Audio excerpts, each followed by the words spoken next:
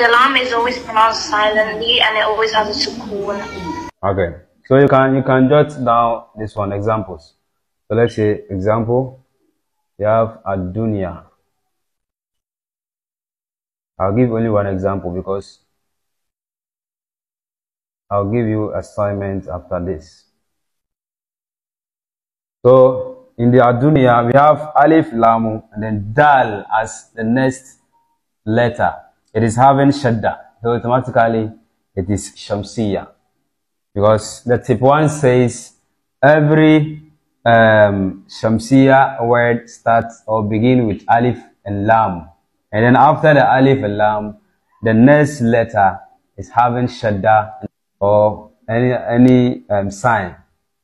Okay, so apart from the sign, it is always having shadda. Are you getting it?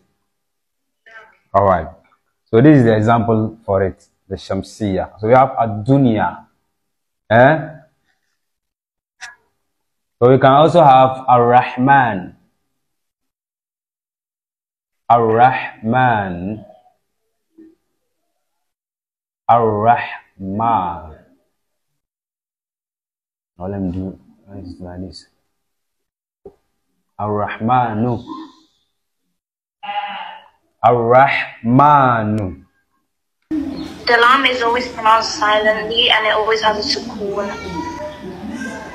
All right. Malama Hafsa, I hope, can you tell us something? That after like